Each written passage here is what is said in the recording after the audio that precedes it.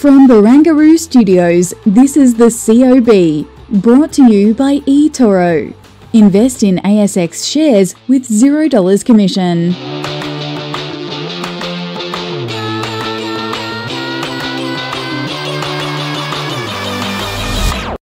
Hello. This is the COB, all the stuff you need to know about the day in business and markets. I'm Nadine Blaney here with Danny Akuye. Yeah, Danny Akuye. So, Danny, pretty good day out there, up by about 0.6%. Yeah, that's the one. Yeah, really strong, and it was across the board. I'm just checking. The only sector that didn't perform, utilities, but we have the infotech up 2%, following Nasdaq, big lead over there, and the financials up 1.5%.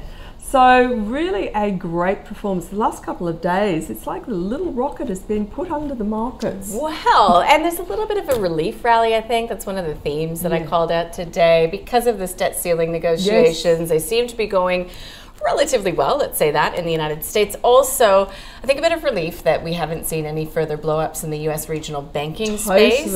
And the data has been supportive of, well, I mean, here, potentially a pause coming from the RBA. So look, we've got this relief rally happening here. We've got the retailers, though, one to watch. I had a lot of conversations today about retail, particularly in the wake of Dusk's update, which we'll detail in just a moment. And then I just put on there for interest's sake, a bit of a party favor.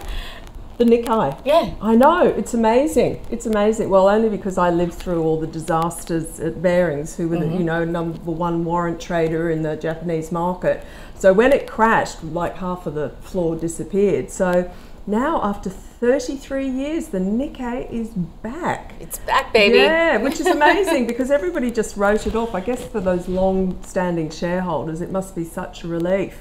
Yeah, so it's closed up today over, pretty close to 0.8%.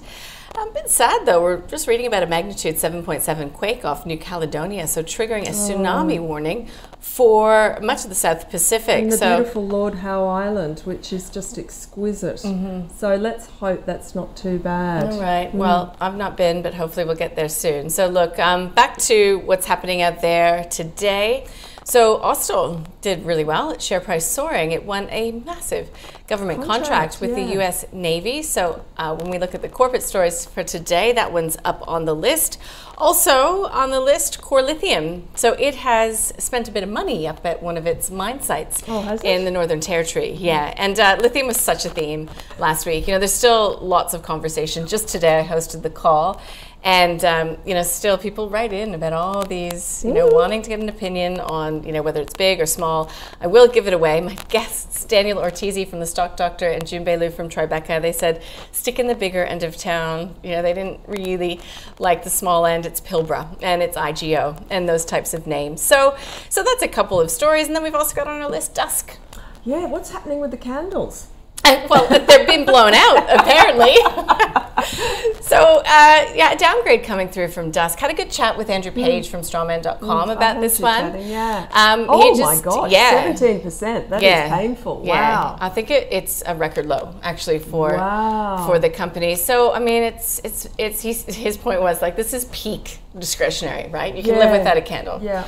But he said there will come a time that these retailers get interesting, and you'll want to go and find that episode of the Small Caps online, because he goes into what sort of conditions would need to be in place before some of these companies, because we also had Best and Less this week downgrading as well. So yeah, that's worth a listen.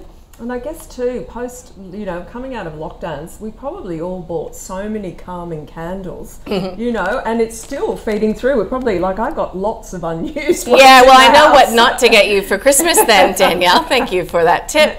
Xero getting all those upgrades in the wake of those FY results. I spoke with Elise Kennedy from Jarden today. She said zero disappointments really in the result, but worthwhile again to go online. Actually, I'll put it in the COB newsletter as well. Just to hear, where some of the challenges do lie, what we want to know from this new CEO, if enough is being done on the cost front, etc.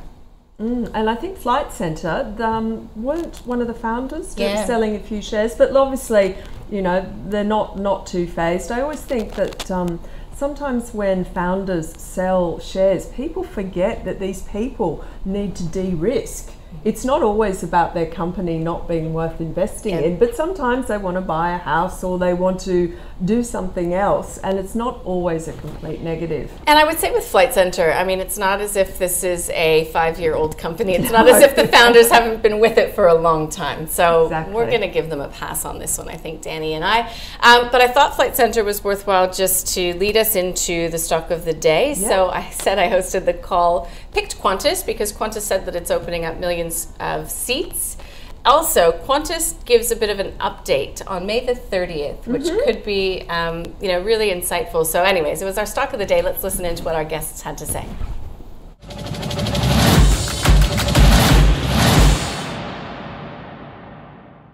What's coming in the next 12 months or next 18 months or even next few years, they need to refresh their fleet. They need to refresh their flights. They need to spend a lot of capital expenditure on those new flights. At the same time, they probably need to improve, staff availability, improve some of the issues they had in the last 12 months. So, look, to me, Qantas has done incredibly well for investors. I'll be taking profit. From our perspective, the best days are probably just behind it, if not, within the next 6 months, that will be coming to an end. So we'd be happy to rotate.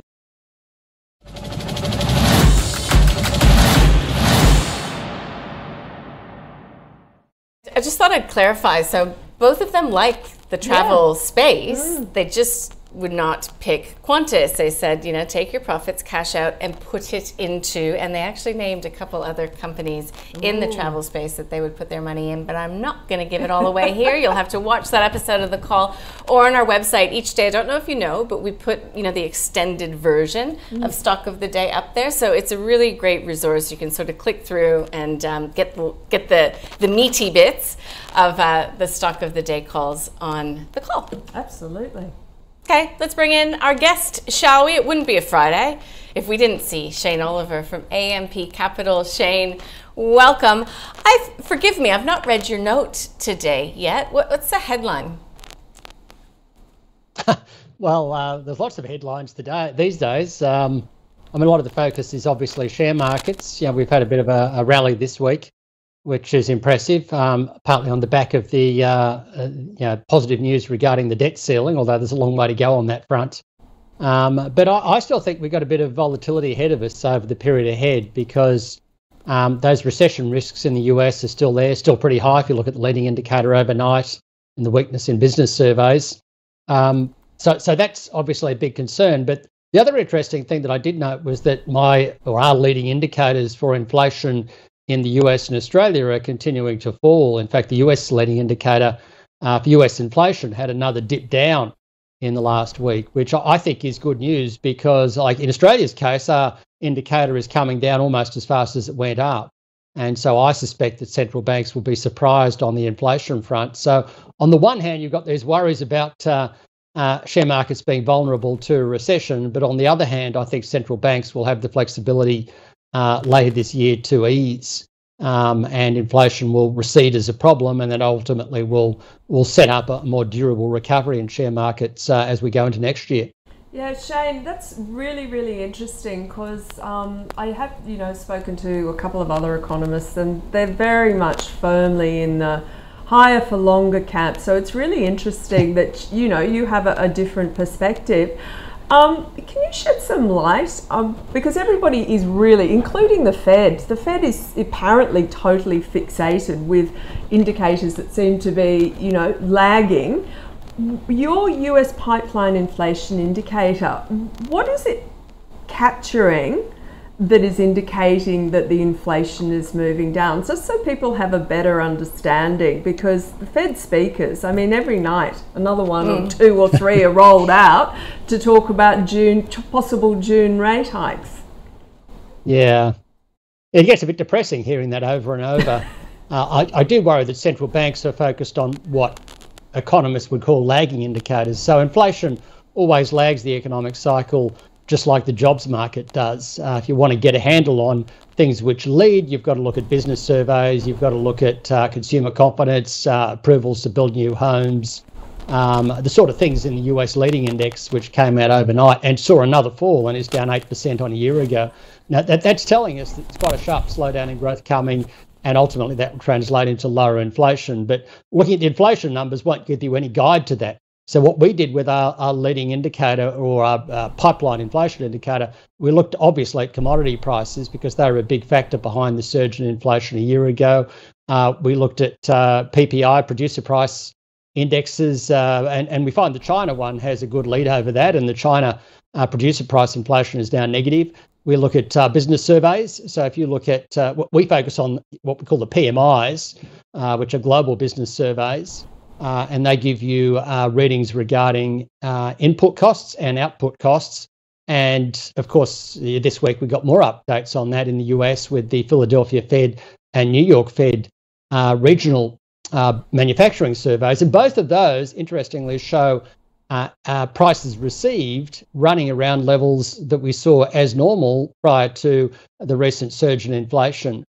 So we put all those things together. There's a few other odds and ends in there as well. And it does include indicators for services inflation within those surveys as well as manufacturing. So it's not just manufacturing.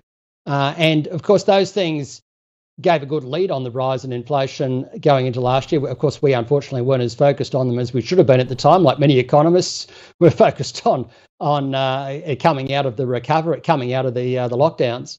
But yeah, just as they gave us a good lead on the rise in inflation, they're now giving us a good lead on the downswing. And I put the US one up on Twitter a lot, and people would say, "Oh, look, Shane, you've been saying for a while now that US inflation's about to peak." But just bear in mind, US inflation did peak back in June last year, a long time ago now, at just over 9%, and it's now fallen, I think, now below 5%. So, and probably more downside to come. So the key was to sort of look at things which give us a good lead over inflation and put them together in some sort of quantitative fashion, and that's what those indicators do. One thing that's not in there is money supply growth, and money supply growth surged through the pandemic as governments spent big to keep people alive and keep their economies in reasonable shape for when we come out the other side of the lockdowns. And central banks partly financed that indirectly via printing money. So money supply surged, and now money supply has collapsed. So if you're a monetarist and you follow that, then you'd have to say that it's now pointing to lower inflation ahead as well. Okay, Shane. There's a lot in that, so we'll just leave that one there. Mic drop. You did a good job of explaining that. Now, week to date, it looks as if the Aussie share market will be up about 0.3%. Like we said, today was a strong day. So if we do see this debt ceiling issue resolved next week, do you reckon there's still a little bit of a pop? There's still a little bit of a pop in that. Does that then mean that markets continue to trek higher? I mean, the NASDAQ is up like 25% year to date. Where's the vulnerability here? Well, I think, yes, we would get a bit of a pop. People would say, well, that was the biggest threat that they're worried about at the moment, and that would probably elicit some buying activity if we do get good news over the weekend on some sort of framework deal, or in the next few days anyway. Only problem is that any deal, I think, will involve spending cuts relative to what otherwise would have occurred. And also, this gets very complicated. I know it's not good for a Friday, so I'll end up going down a similar path to I went down with inflation and China last week, and you get tangled up. But just think about it this way. The Fed has a bank deposit, the US Treasury has a bank deposit at the Fed. So it's sitting there out of the system. Lately, they've been drawing on that to keep the US economy going.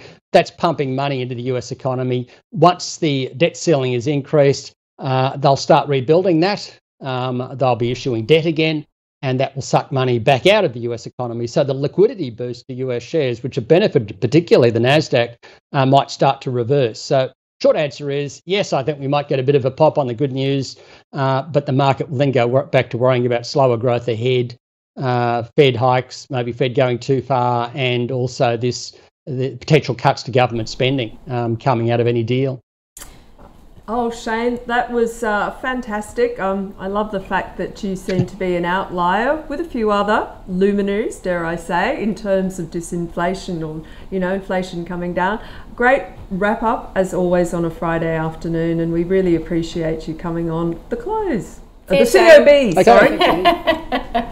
There's the Dean. Dress her up, can't bring her anywhere. All right, Shane, see ya. Look, I will call him illustrious. And what was your luminary? Luminary. He is so good. He is so good. Love ending the week with Shane Oliver from AUB We're very Capital. privileged to have him on, I think, every Friday. I think so too.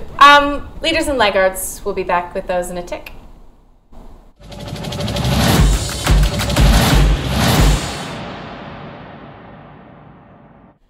So I wonder what will pop up on this list if it's companies that we've already discussed. Let's take a look at these market leaders. Well, Brainchip Holdings, Danielle, it's on no news, right? I must admit I am not across why that's up 9% today. It's on no news. That's the thing with Brainchip. Yeah, just running. It is. So up 9%. Some people call it a story stock. I don't want to get anybody insulted out there in the audience who's a real believer. But yeah, you see this really, these really sharp swings in this company, and sometimes there's not a lot behind it as far as I can see. Imugene, now it did get the nod from the FDA. Yeah, it looks like that, just pulling it up. They had an investor webinar, FDA IND clearance on Carlytics. On Carlytics. Yeah, so that probably boosted that share price by about 6.5%. And we touched on AUB, didn't we? That big contract, and they also had a placement. Yeah, I think they had a placement, and that was very, very successful. And I noticed that I think Gemma Dale said a lot of the traders had sold their Xero yesterday. Yeah, I thought that was interesting. Bit of profit taking, but then sorry to always harken back to the call, but you just you remember these things when you have these good conversations. But Jibbe was saying, like, it never should have got the share price as low as it did. Yeah. But she's pretty comfortable buying, even around these levels. So up by 5.4%. The brokers seem to be giving it the big tick of approval. And Polynovo up by 5%. Not sure if there was news associated with that one. Look, it's a bummer to have to look at the laggards because sometimes it hurts if they're in your portfolio. But Whitehaven Coal. So this is very much a coal story. Resources story more than anything else. New Hope as well, that's also down. So I haven't checked. I did notice that the iron ore price was slipping again in Singapore. So we've had a bit of a rally in iron ore. I think it went up to $108 a tonne, but it's been dropping back down. And possibly you're seeing some profit taking there in the coal companies as well. If iron ore's slipping, maybe the coal prices are slipping as well. Yeah. Nuform, well, that rallied so strongly yesterday, so obviously some profit taking coming into that one. And then West African Resources down about 3% and De Grey Mining about 2%. So no surprises, there's a lot of rotation, some profit taking occurring after some of these stocks had run. We'll look at some of the small to mid cap companies as well. And I just thought I'd mention, because we haven't really talked about it, but there's green technology there on the list. So green technology metals. So LG Energy is investing $20 million in GT1 equity. So in green technology equity, it's 0.92 cents per share, so 92 cents per share. So green technology will sell LG 25% of its spodumene concentrate production from one of its mines for 5 years. So it's an equity subscription agreement and an offtake term sheet with LG Energy Solutions. So that's done really good things for its share price, but I think it also goes to that bigger thematic about M&A, absolutely, in all of these little lithium companies. Yeah, absolutely. And we actually had EY in to discuss a big new decarbonisation report that they have, and how, Australia is so well positioned with all these resources. There's a great chart in there where it shows you how much lithium is needed by the world by 2040 and how much Australia has. So worth checking it out. All right, so that's up online, is it? Or it will be soon? Yes, I'll tweet it. Okay, good. In Panamed, so it raised capital. Rhythm Biosciences, it absolutely went ballistic earlier in the week after it got a nod of approval from the UK regulators.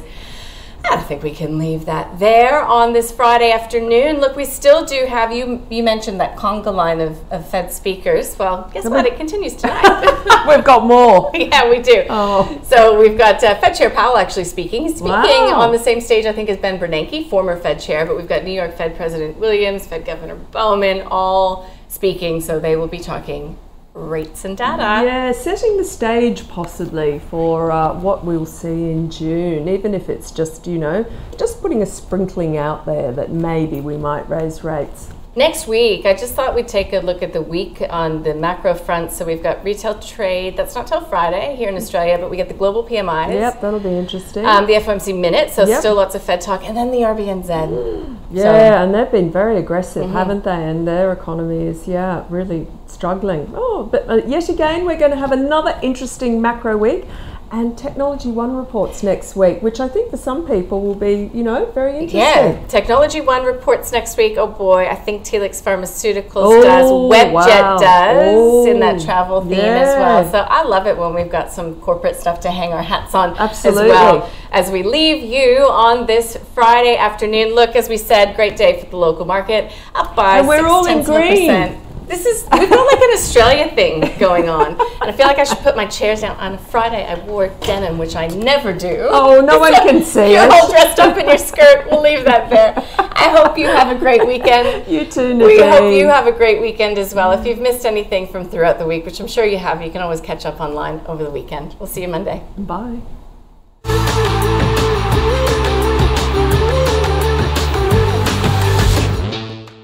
The COB is brought to you by eToro. Invest in ASX shares with $0 commission.